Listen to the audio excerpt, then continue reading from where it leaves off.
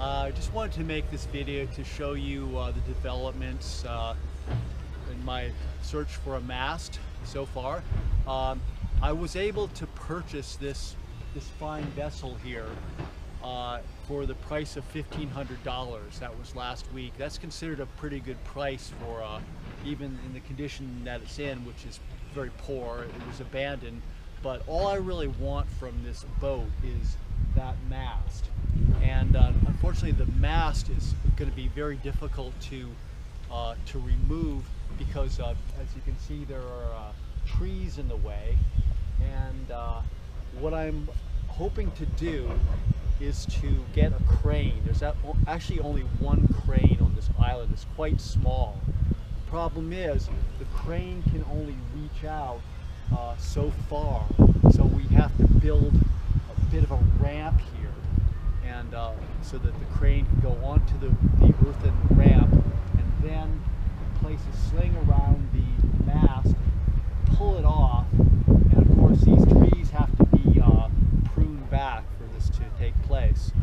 And I'm also going to have to hire a truck to transport this mast, and so there's a lot of things involved with this, and it's really a long way from being resolved.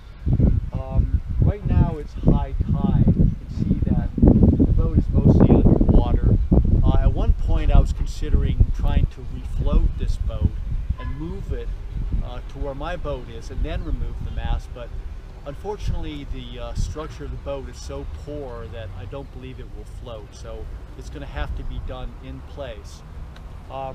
So that's about where things stand right now. I did purchase the boat.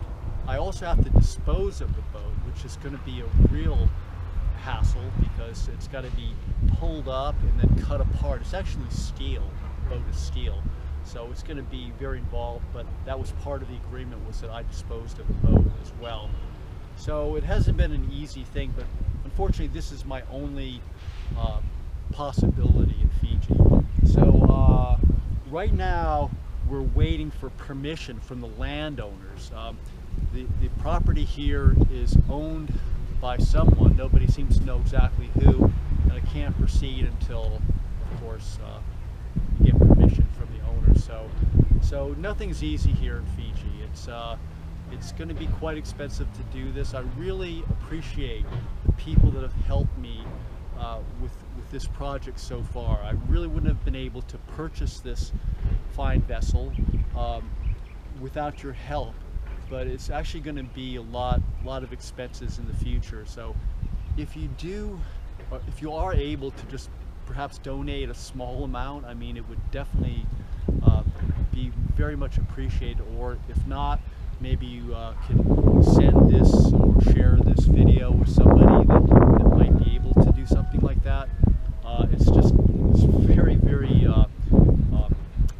It's a very difficult thing, but I really need to do that because my alternative would be to end up with my boat looking something like that, because without a mast I'm going to have to leave it here, and that's just not something that's going to happen. So again, thank you very much for your help and support, and I'll make a video as soon as the whole issue with the crane and the property rights are resolved, which should be hopefully in a week. But so stay tuned, and I will inform you as to what's going on. All right, thanks a lot.